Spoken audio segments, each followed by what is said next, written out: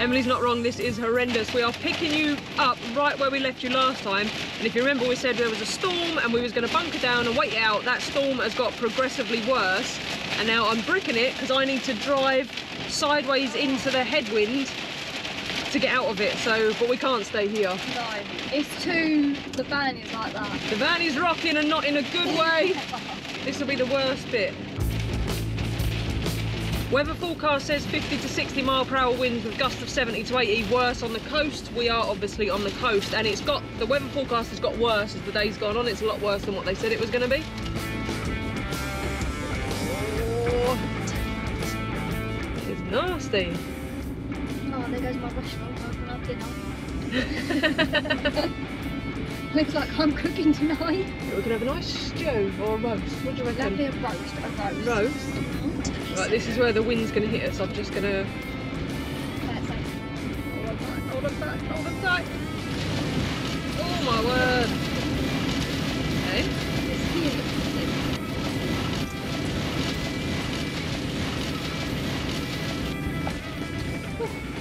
We've got no choice really but to head back inland. All the next set of park ups are also on the coast, so we're going to have to head back inland, back the way we came. And if you've been following along, you'll know it's taken us an awful long time to get to the coast. So yeah, we'll go back inland, spend the night there. Luckily, nothing here is too far away, and then we'll come back to the coast, hopefully tomorrow when the storm's passed. I tried my absolute best to go and get some footage of how incredibly windy it was.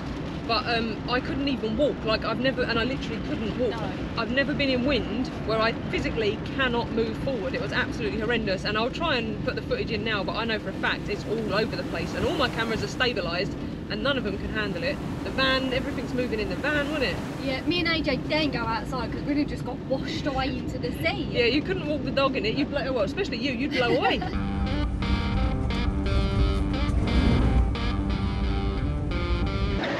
Could have been a costly move. In our rush to get going, what have we done? We have left the step out. Nope.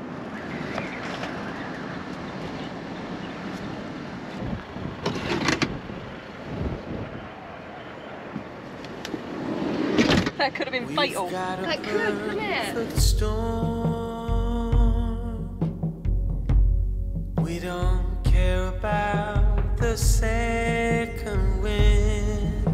Area liable to flooding. Something else to take form.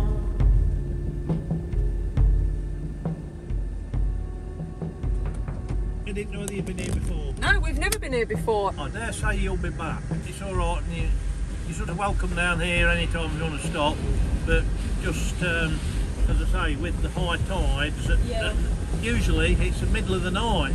Oh no, we don't want that. I came down one night. I came down one morning and there was a lady there, and she was sat in a van and she was petrified. She was praying because she got up at 2 o'clock in the morning and went jumped out, and the water was up to the... Oh, crikey! No. Down south, yeah. Well, yeah, where? Kent. Oh, Kent, way down south. Yes, way down, way down, We seem to have found a cracking spot here.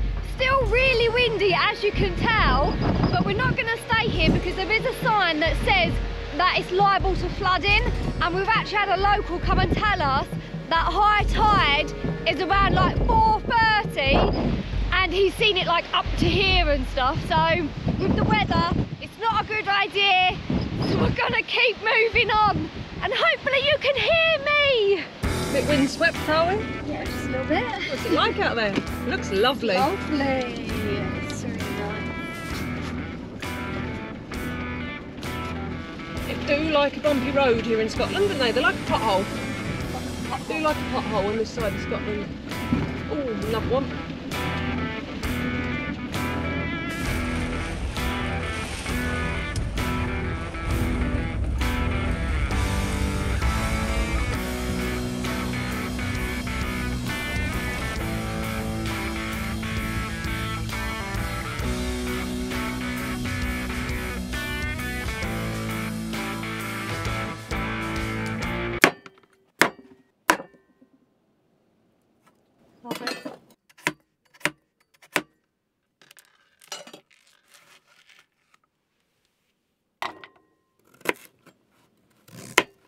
We found a cracking little spot in some trees, so we've got plenty of shelter from the wind. The rain is on and off now, so it's not so bad, and the ground is solid, so we're not going to get muddy, well, not going to get as muddy feet as traipsing in crappy mud, which we're struggling with on this trip.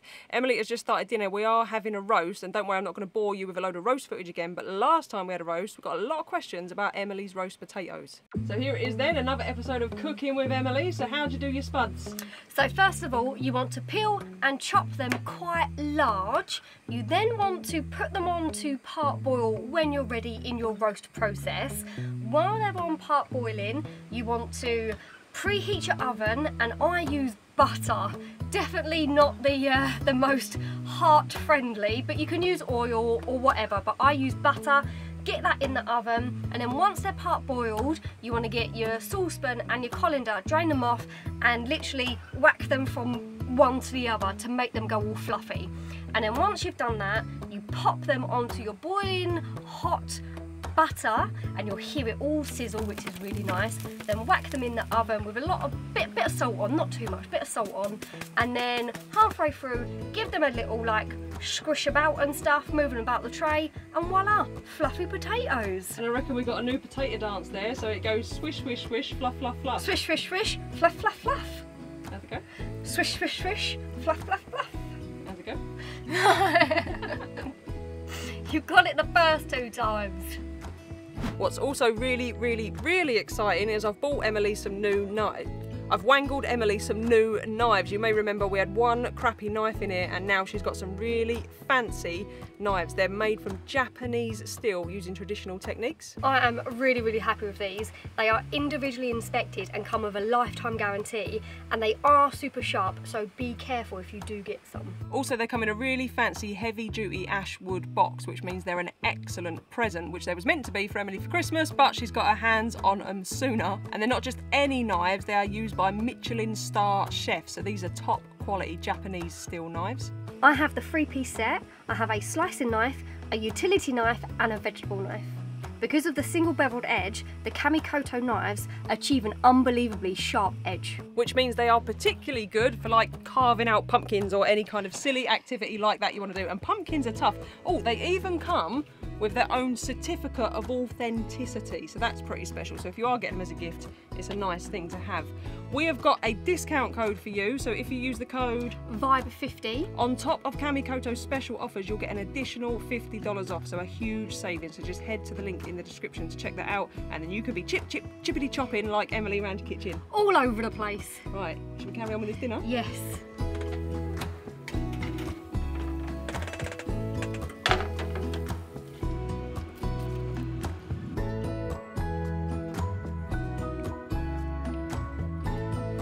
How good does that look? But more exciting than that, for pudding, we've got one of my favourites. Now this, we call this poop in a pot, which is poop in a pot, because that's exactly what it looks like. But basically, it is Angel Delight poured over Swiss roll, and it is my absolute favourite, so very exciting. I don't know if you can hear, the wind is still blowing a gale outside, isn't it? It is indeed. And Emily's giving me that look as if to say, stop talking, I'm hungry. Too right, my dinner is there. So we're going to have dinner, and then we'll see you tomorrow. And it's all right that we're having such a big unhealthy meal, because we're going to smash it out tomorrow and do loads of exploring, because fingers crossed, if the wind just stops, we can cope with the rain, but if the wind just stops. Yeah, just the wind just dies down, we'll be okay. And we'll see you lot tomorrow.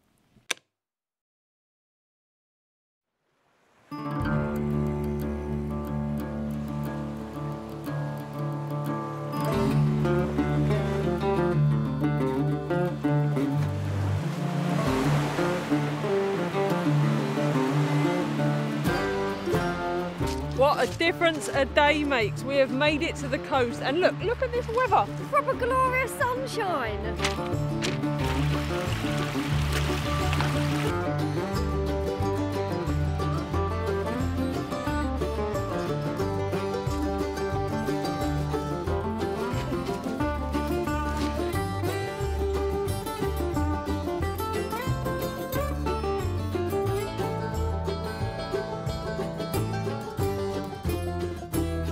Where do the white lines come from? No idea. Where do the white lines come from? We're going to ask you instead. This is a very rugged pebble beach, and a lot of them have got like the white lines and stuff on them, but obviously they're grey stones. And I don't know, is it from like hitting each other, or I don't know, who knows? Why do they get white lines on them? I reckon it's layers, old layers in the rock. Do you think? I don't know if we've got any geologists that follow us, but if we have, let us know in the comments. Oh, I'm really interested. Please let me know. I won't even Google.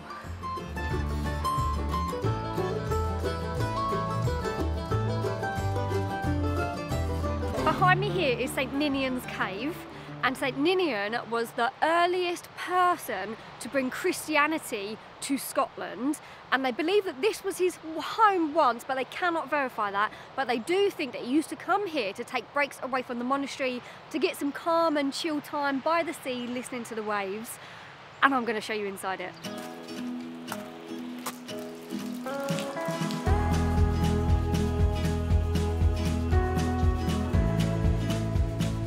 Now, I'm not gonna lie, this kind of freaks me out a little bit, and it's not somewhere that I would want to live, that's for sure, even though it probably would make a good hobbit home.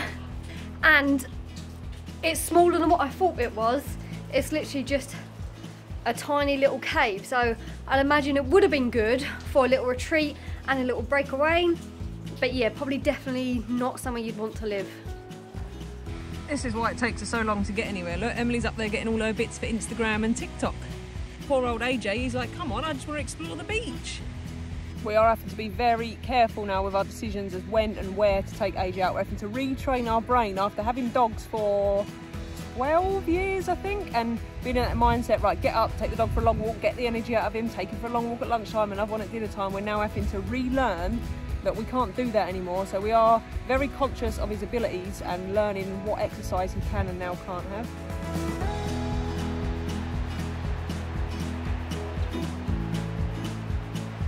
This bit of Scottish coastline is really pretty. It's about a mile's walk to get down here from the car park, isn't it? Yeah, and it's an easy walk as well, so it's just like a little bit through the woods and stuff. It's not really trecky or anything like that, so a nice easy stroll. Nice easy walk that brings you out onto the coast, and then you've got the green cliffs that hit the blue water, and it really is pretty. That's my favourite kind of coastline, I think, because you get the contrast of the green and the blue. Yeah. It looks a lot like Cornwall, although it is pebbly and not sandy, but yeah, really, really, really pretty.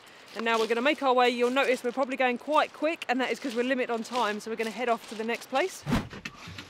Just a quick note on the local people before we set off on our next destination. They are ridiculously friendly, aren't they? So friendly. Everybody just wants to stop and chat and give you some like handy tips and places to go. Really, really nice. Yes, so thank you to all the local Scottish people, either online or that we've met, that have given us tips. Now, obviously, because we've lost so much time, we're not going to be able to squeeze everything in, so we're just going to pick out the bits that we look like the look of the most. So we're just going to head for them. So we've got about an hour's drive along the coast now, and then what is our next stop? And next stop is a fish pond.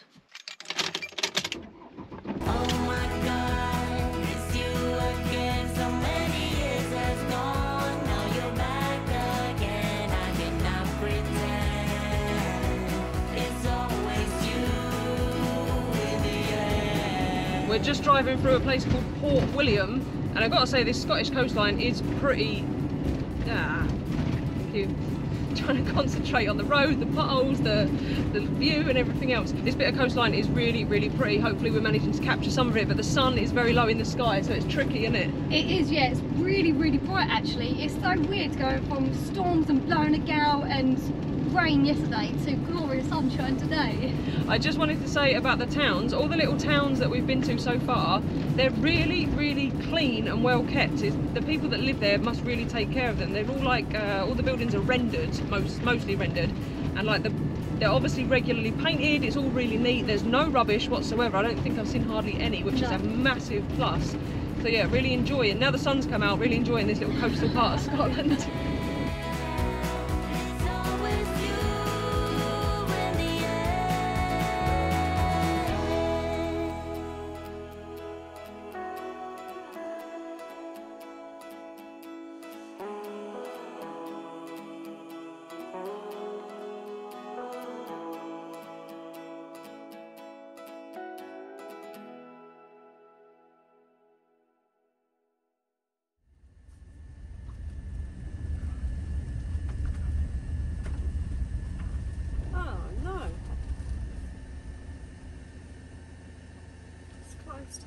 We've just pulled up at the fish ponds and unfortunately they're closed from the 31st of October. So our researcher, because I know a lot of you think we've got a team that help us with this, our research assistant has made an error.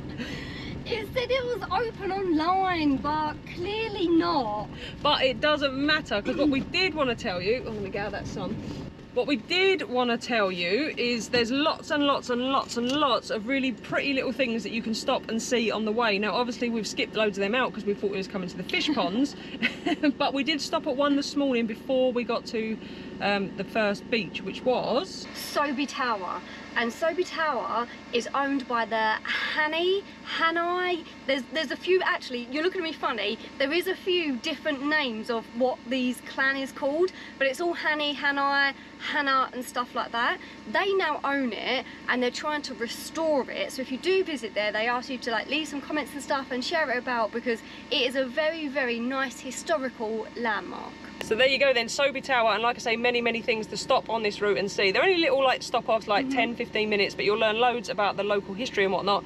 And also apologies for the noise, that is our battery to battery charger, plus the engine's running, but we don't have time to stop, wait for that to turn off to do the filming, so you're just gonna have to live with it. And now, should we find somewhere to spend the night?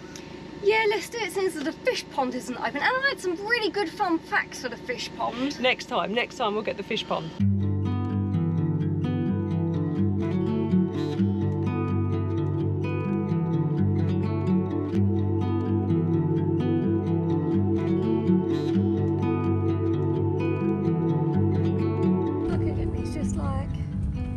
Up on his heel. Chewing the cud? Chewing the cud. I think that's what they say, isn't it? I don't know. Look at that view, look. What's that out to sea? A ship. No, little thing bobbing around there. Oh, what do you think, there's a seal? Oh yeah, maybe, look. No, I think it's a bird, Louise. There she is, bird and nature nerd. It's just a buoy. Natural habitat. Yeah, it's just a buoy. Earlier on we saw a seal, but there was absolutely nowhere for us to pull over to film it, but it was just sitting on the beach, wasn't it? Really Yeah, cool. Just a big fat seal just sitting there. So I thought I had another one, but no, we've just got cows, many cows. AJ's getting himself all excited. They're not yours, buddy. Ah, look at the calf. They're utterly pointless to you, mate. That's worse than my joke of the days. They're rather slow, aren't they? Yeah, well, we're in no rush, are we? AJ's having a great time. Oh no, look at him. Oh, don't lick your lips. They're not for you. There's actually cows on the beach. Like that's just, like that's where they live, that's where they're eating. Cows on the beach. We thought it was always on fire. Our house, our dream. We were dancing on wire, reckless it seemed. I never felt like this before.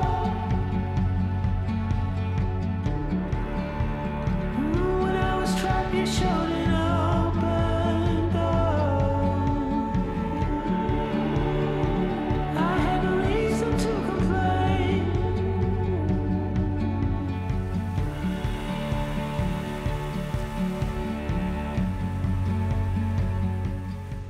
What are you doing, Em?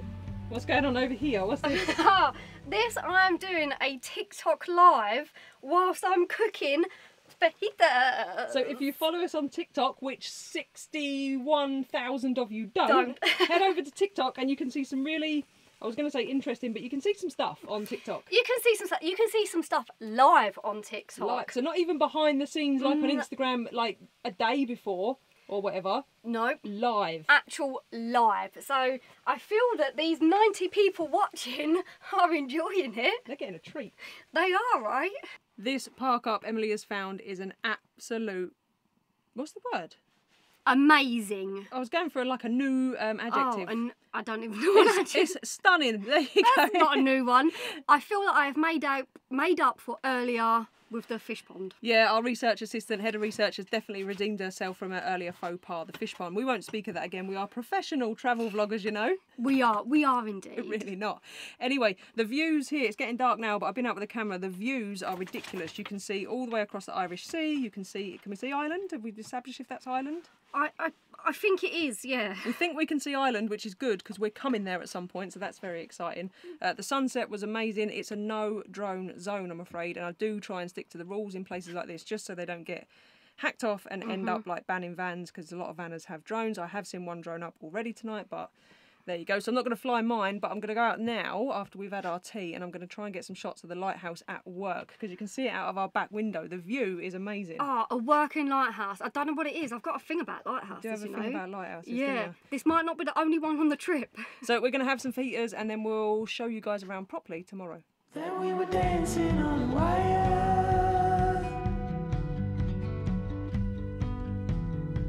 Yeah, we were dancing on wire.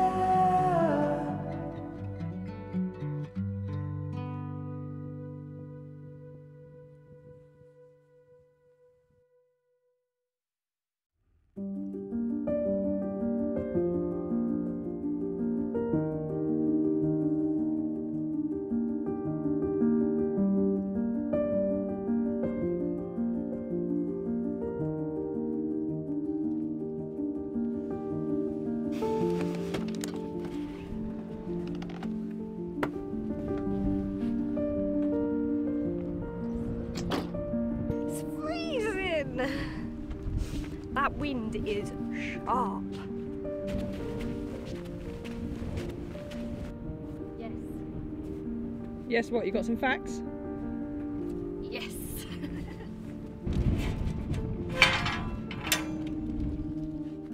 If you're wondering why we've not got AJ, these are the reason. Oh, he'd love it in here, wouldn't he? Oh my God, this would be like a dream come true to him. And we wouldn't do it to him, and we wouldn't do it to the sheep, so.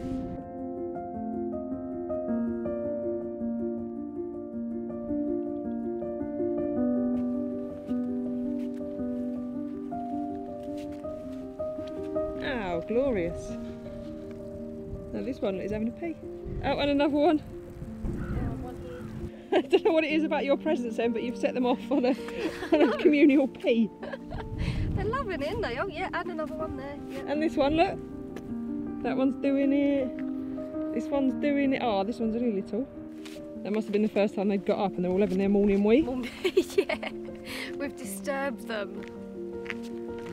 We've got up early this morning to make the most of the kind of sunset that we're getting. This low cloud has kind of squashed it a little bit, but it doesn't matter because last night we had the most epic stars. We finally had a clear night and we could see the dark skies and all the pretty stars, so that was pretty special, wasn't it? Yeah, it was so, I don't use the word again, stunning, but yeah, it was, and it was so dark and it was like crystal clear, all sparkling in the sky, and so far it's been my favourite thing. And we could see them out the skylight, which is why you love it, isn't it? Because you can appreciate it from inside the van. Yeah, exactly. I don't even got to get cold. I just turn off all the lights and just look up, and yeah, I love that skylight.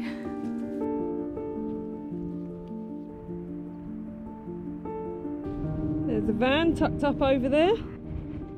This is the Mull of Galloway Lighthouse. We are standing on the most southerly point in Scotland, and from here on a clear day you can see Northern Ireland, the Isle of Man and Cumbria, and this lighthouse is one of 200 along the Scottish coastline, and this one in particular has been saving lives at sea for over 200 years.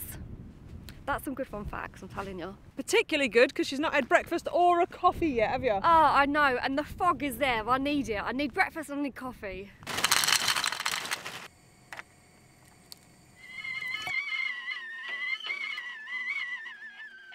Today is very much a work day, so Emily and I are going to smash out a load of work this morning and then we'll get back on the road this afternoon. I don't start work until I've had my breakfast first, though. You sound like that deer from the other week with your chomping. They're crunchies, cocoa shreddies.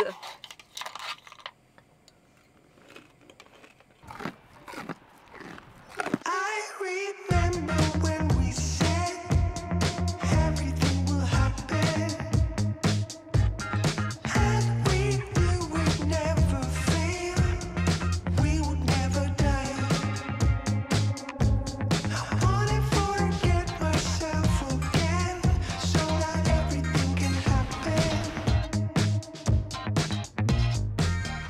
transport you to a very windy Port Patrick, a really, really, really pretty harbour town on the coast here.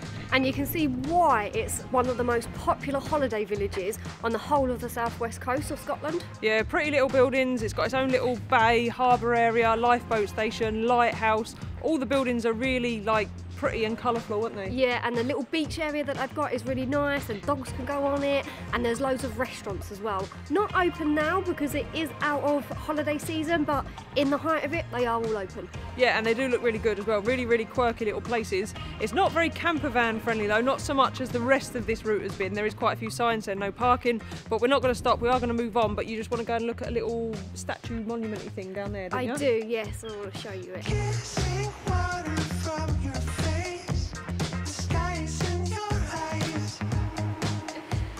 This is the memorial place of the ferry vessel, the Victoria. Now, this ferry vessel used to take passengers, up to like 1,500 of them, and cars from Scotland over to Ireland. And one night when she went out on just a normal trip, unfortunately the sea and the weather just turned on her and she entered into a storm. Now, the captain knew it was really bad and he tried to turn the ship around, but unfortunately she got absolutely hammered as he was trying to turn the ship. Now, there was water gushing everywhere. They had like people, lifeboats coming from Scotland and from Northern Ireland, but unfortunately the ship did capsize, and out of the 1,500 people that were on that ship, only 44 of them survived. And I just wanted to come here because I don't know what it is about ships and seas, but the sea is such an amazing place, but also a dangerous place, and I have an utmost respect for it. And I just wanted to come and see it and thought it was quite good to share. And much like the weather turned on that ship, the weather is about to turn on us. A whole new weather front is coming in, and I think this time, tonight's going to be the worst, but then we've got 3 days of torrential rain and wind, so I think we're going to head inland, which means we're going to end this video here. So if you've enjoyed us showing you how not to van life in a storm, where not to park, epic park-ups when you can find them, how to cook banging roast potatoes, all sorts. All sorts, and a little bit of tragedy along the way. We always like a bit of tragedy on a van life video, and on that note, I'm going to ask you very kindly to hit the subscribe button. Give us a thumbs up and ding that bell. And we will see you all on the next one when I think we're heading to a lock.